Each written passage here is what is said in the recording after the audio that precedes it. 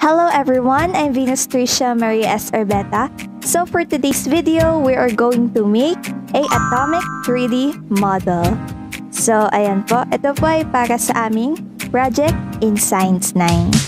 Okay, so later po, ipapakita ko po lahat ng close-up ang ating mga materials na ngayon ay nakikita nyo na sa aking table.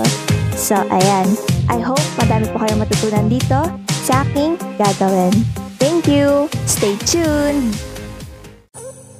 So ayan, here's the materials that we're going to use in our project for today. So first, we need a paper plate. So kahit isa lang po, okay na po yan. And then, next naman po ay ating scissors para makat out po natin yung mga kailangan i-cut out later. Then next, yung ating tape at yung ating mga clays. Any color po, okay lang po yan. And this is our stick. So, ayan lang po ang ating mga materials na ating kakailanganin later. So, ito ang ating paper plate. So, kailangan na natin siya gupitin ng isang malaki at isang maliit na pabilog para yun yung magiging orbit po ng ating mga electrons later.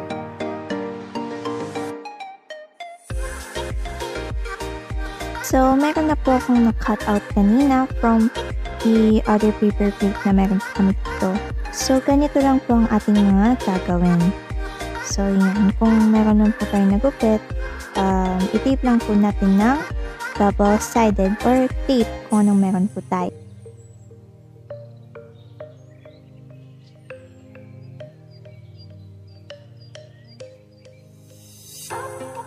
So, ididikit po natin ang ating stick sa ating mga orbits na ating ginawa kanina. Pero bago yun, mag-roll muna tayo ng mga two colors ng clay. Gumawa tayo ng bilog para maging proton and neutron natin sa ating 3D model.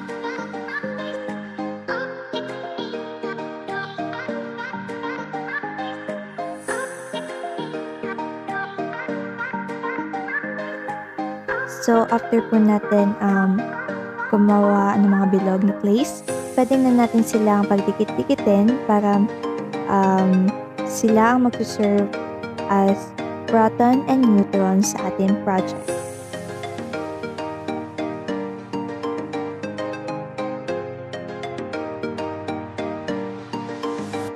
Itinusok ko na po siya sa middle ng ating stick para sa ating 3D model.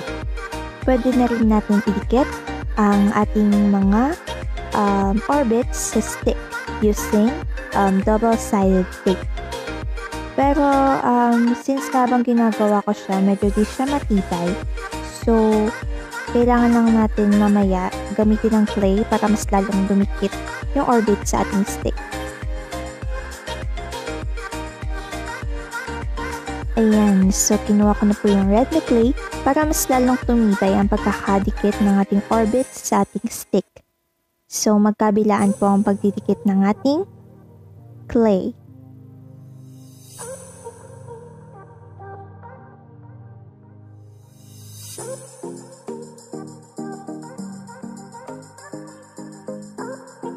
After this, we are already done in our 3D model.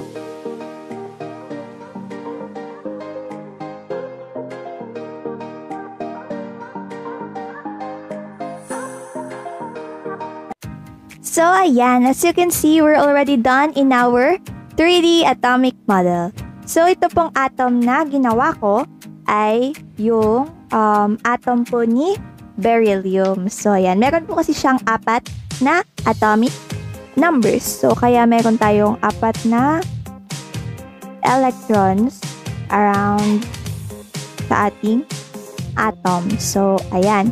So, ito, kakasabi ko lang, itong mga red na to, yan yung mga red clays na yan, nire-represent niya po ang ating electron sa ating beryllium po na atom. At ito naman pong nasa loob, nire-represent naman po niya ang neutron at ang proton. Yan. So, ang electron po ang negative at ang proton naman po ang positive. So, ayan. Nakikita nyo naman po. Oops. Meron na siyang design sa likod. Pero mas maganda kung nakaharap. Yeah. Nag-design yung ano niya. Iipat din siya. Ayan.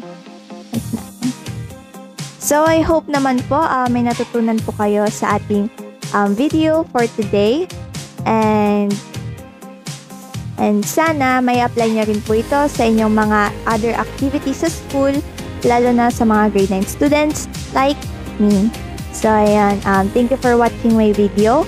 I am Venus Tricia Maria S. Orbeta, and this is our project in Science 9, 3D Atomic Model. So, thank you!